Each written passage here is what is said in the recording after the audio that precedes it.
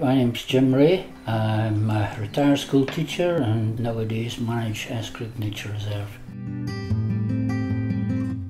Within the reserve itself we've got a bit of heathland, a bit of grassland, we've got willow carr, we've got sedge beds, reed beds, we've now got the pond. So all these different habitats in one small area, it's fantastic. Going back 30 years now, I was teaching up at a local school, took a class doing sort of conservation work, and one of the children in my class told me about this old curling pond down here at Eskrigg. So we had a look, we thought, yeah, it's got potential, it would be nice to develop it as a nature reserve. So I went and had a word with the local landowner, and together we decided to have a public meeting. Lots and lots of people turned up for that, and they all seemed to support the idea of developing the reserve. And within 2 months we'd formed the Lockerbie Wildlife Trust. The class I was teaching raised the funds to dig out the pond, and in May of 1988 that was done and the reserve started. In the reserve, well, I start up in the morning.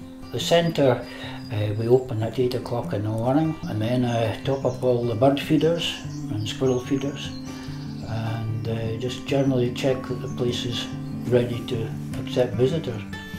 The rest of the time I can be doing a whole range of different jobs.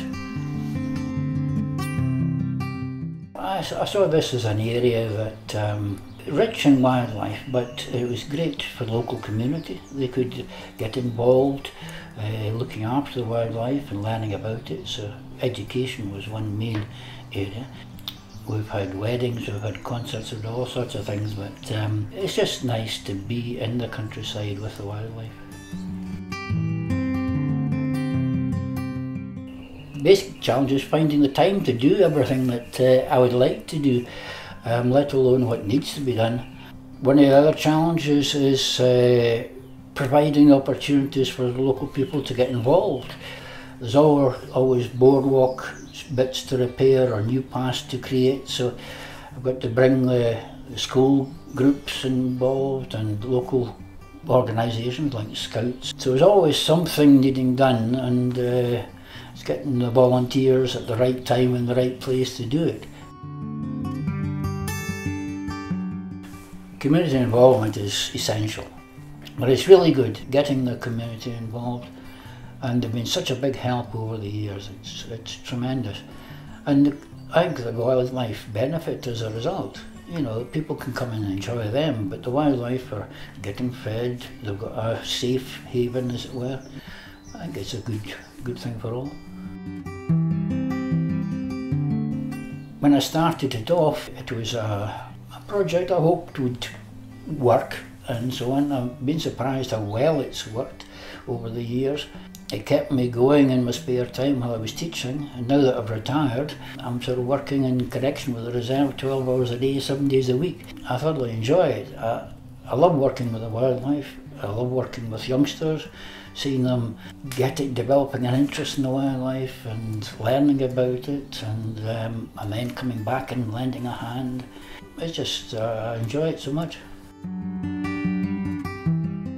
Last Sunday in February we had our annual nut race. It's a bit like a duck race. We get people to sponsor walnuts, and they go down the stream 50 at a time. The winner of each heat goes into the Grand National, and the first 3 nuts out, the people who sponsored them get the prize.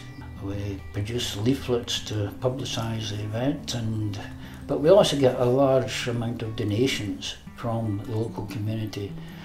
It's really great. I think just being able to sit down for a while and watch the wildlife, watch the squirrels, the antics, the way they run through the branches and come up to you, and they'll even take nuts out of your bag if you happen to have your bag open. To be able to take time and watch the wildlife and enjoy the wildlife, that's the main thing. In the long term, it will be difficult to keep it going. You've got to have a structure there. I can't do it without all the help I get from the local community. That's brilliant. There needs to be a sort of ongoing volunteer activity to maintain things. So if that continues, it'll be fine.